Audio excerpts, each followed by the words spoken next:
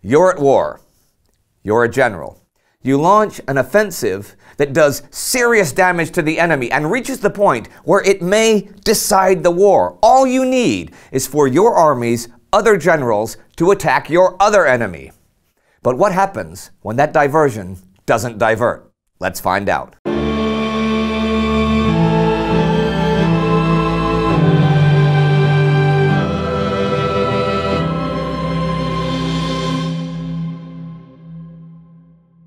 I'm Indy Nidell. Welcome to the Great War.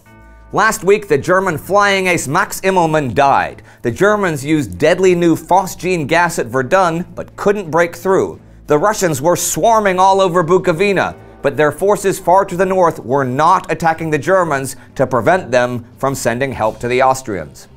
The Russian 9th Army stood, as the week began, on a line that ran from Kolomea down through Kuti and then to the Romanian border, threatening the Hungarian mountain passes.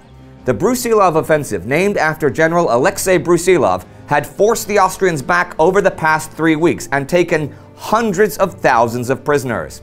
The Austro-Hungarian High Command issued this proclamation: "Every man in the army must be aware that he is fighting here to decide the campaign and to decide the fate of the fatherland."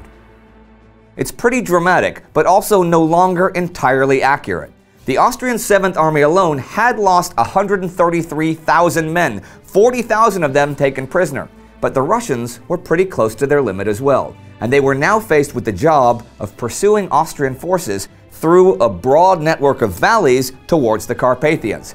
Still though, the Russian 9th Army took Kolomea June 29th, causing another 40,000 Austro-Hungarian casualties and taking 10,000 more prisoners, even though it was clear to Russian General Platon Leshitsky that he didn't have the men to force the Carpathian passes.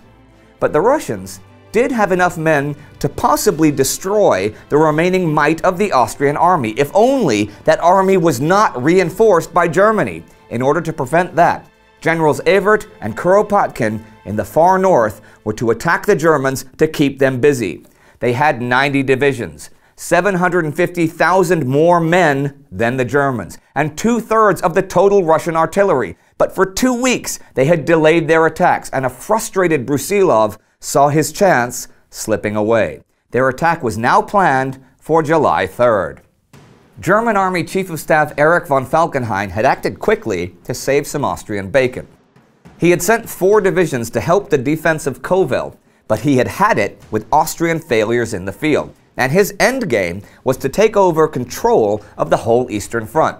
He demanded that Alexander von Linsingen be placed in command of the Austrian 1st and 4th Armies.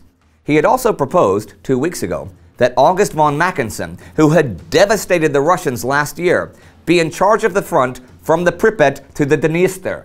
Austrian Chief of Staff Konrad von Hotzendorf refused this, but saw few alternatives to coming under German control.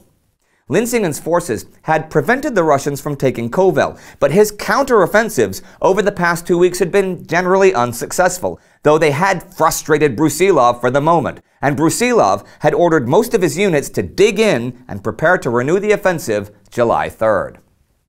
There was another offensive that was just about to begin as well at the Somme River.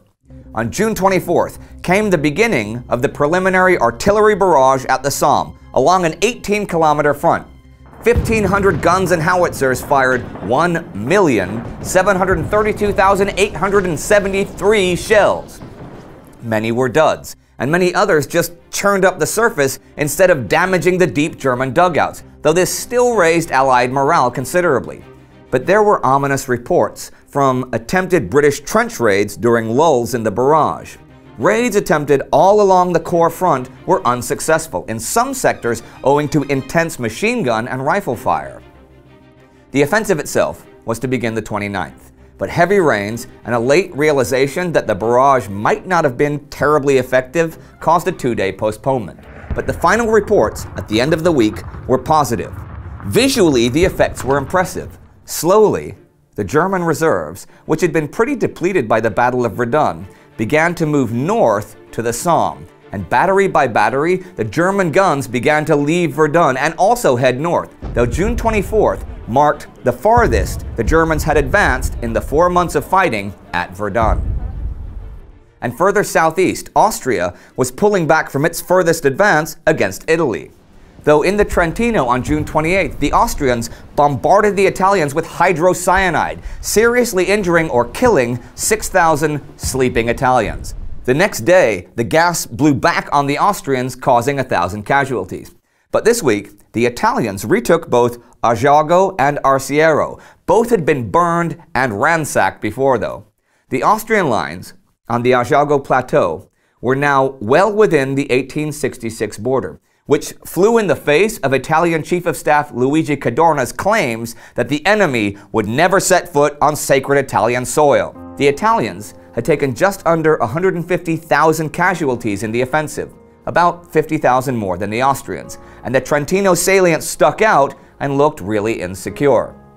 The Italian press backed Cadorna, the generalissimo, and called him a genius once the balance of battle had shifted to the Italians' favor. Though one of Cadorna's deputies had this to say: "Why was Cadorna allowed to celebrate this grievous episode of the war and boast about it as something glorious?"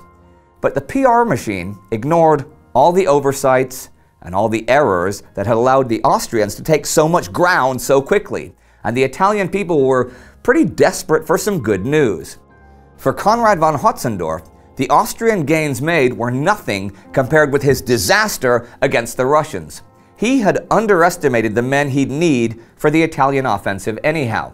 He didn't imagine how much difference a Russian attack could make. He didn't use General Boroyevich von Bonya and his army to make a diversion on the Isonzo, and because of all of this, his prestige in Vienna and Budapest was now at a new low. And here's a note to round out the week. On June 28th, there was a 3-day protest in Germany. 55,000 German workers took part. Karl Liebknecht, the one anti-war member of the Reichstag, was expelled from the Reichstag and sentenced to 2 years hard labor for urging soldiers not to fight. Later, it would be increased to 4 years. So the week ends with artillery at the Somme, poison gas in Trentino, tens of thousands of Austrian prisoners in Galicia, and protests on the German home front. I don't know if you've ever watched the documentary The Civil War by Ken Burns, but he illustrates a lot of the American Civil War with letters from the front, so I'm going to do that too. Here's a letter I found in Peter Hart's The Great War, written by Captain Charles May on June 30th, 1916, one day before the men went over the top at the Somme. "I must not allow myself to dwell on the personal, but I do not want to die. Not that I mind for myself. If it be that I am to go, I am ready. But the thought that I may never see you or our darling baby again turns my bowels to water. My one consolation is the happiness that has been ours. Also, my conscience is clear that I have tried to make life a joy to you. But it is the thought that we may be cut off from one another, which is so terrible, and that our babe may grow up without my knowing her, and without her knowing me. It is difficult to face. And I know your life without me would be a dull blank. But to you will be left the greatest charge in all the world, the upbringing of our baby. God bless that child. She is the hope of life to me. My darling, au revoir. It may well be that you will only have to read these lines as ones of passing interest. On the other hand, they may well be my last message to you. If they are, know through all your life that I loved you and the baby with all my heart and soul, that you two sweet things were just all the world to me. I pray God I may do my duty, for I know whatever that may entail, you would not have it otherwise." Charles May, wife of Bessie and father of Pauline, was killed the following day.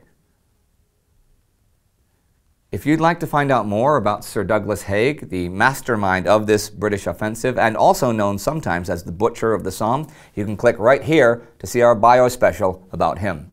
Our Patreon supporter of the week is Bernhard Rindlisbacher. Your support on Patreon is a tremendous help for us. If you'd like to find out more about helping our show, visit our Patreon page. You can also follow us on Instagram to learn even more about the First World War. See you next time.